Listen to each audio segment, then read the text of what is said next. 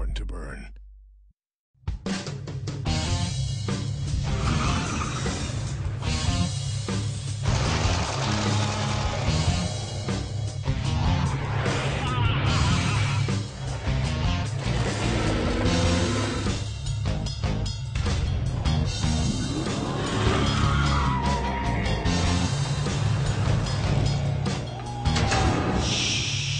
Now you're watching Gears, brought to you by Ram Truck.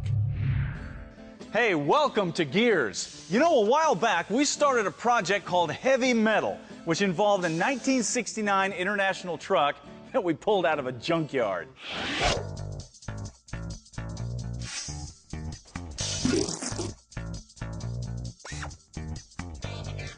Yeah, there you go.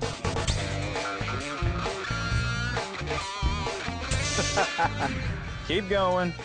The first thing we did was roll it in here and get that old gasoline engine running.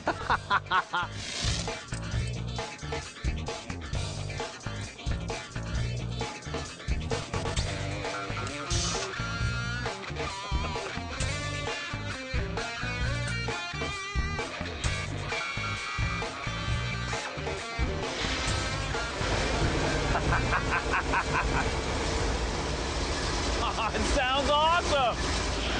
Then, in our quest for even more power, we pulled out the gas engine and stuffed in a hot Duramax diesel from PPE.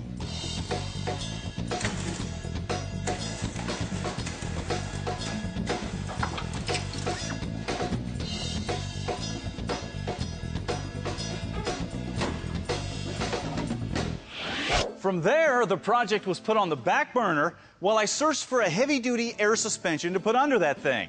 And most companies just laughed at me when I told them the size of the vehicle, what it was, and how much power it was kicking out. But one company didn't laugh: Kelderman Air Suspensions. Because big trucks is what they do.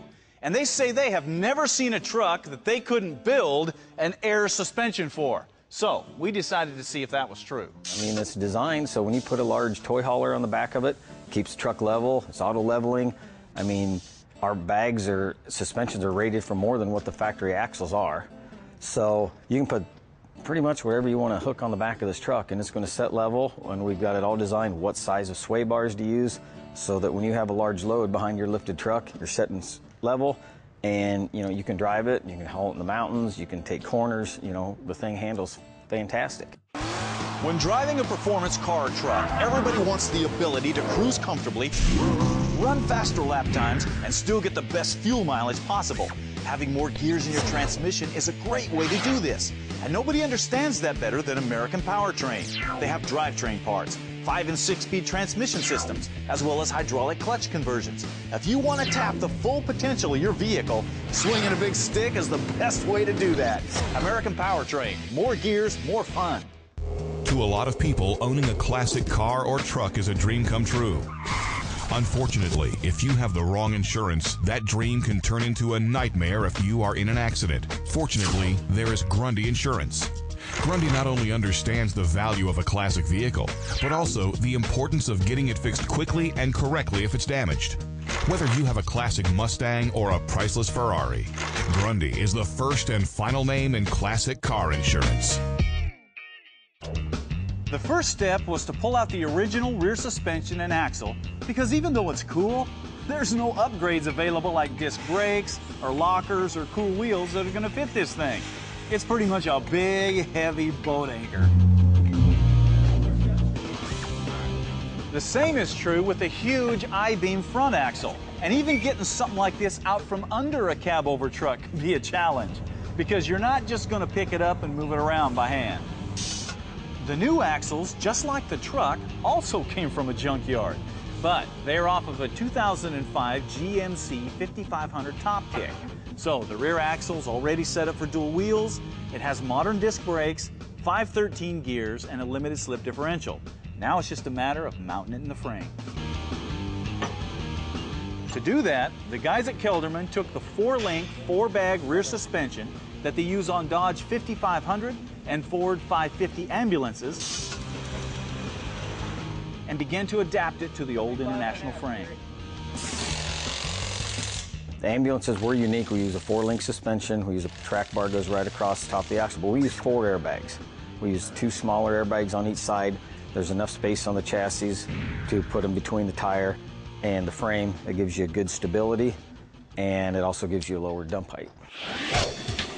Most of the brackets pretty much bolted in place on the rear of the old straight frame. But for things like the sway bar and the panhard bar, that took a little more engineering and fabrication. You need the spacer. I would put spacers in each one of these to make it straight. The front axle was a whole different matter and required a ton of fabrication. Not only did it have to be narrowed 2 inches, but it also had to be dropped 3 inches in the center to clear the oil pan. And when you're welding on an axle, you need somebody that knows what they're doing. Yeah, don't give all these young guys the credit. This old dude welded that front axle for him, man. We ended up basically making a drop axle with even more drop so we could lower that thing, get the stance we wanted. When we let the air out, you know, have a little bit of distance between the front tires and the fenders so that not only does it look cool, but it's strong and it's not something we have to worry about failing down the road. The tie rod and the sway bar had to be hand fabricated, and the 4-link had to be mounted in front of the axle to clear the steering and other stuff. The airbags are tucked in back of the front wheels, and to smooth everything out, the suspension sits on Bilstein's 7100 remote reservoir shocks, front and rear.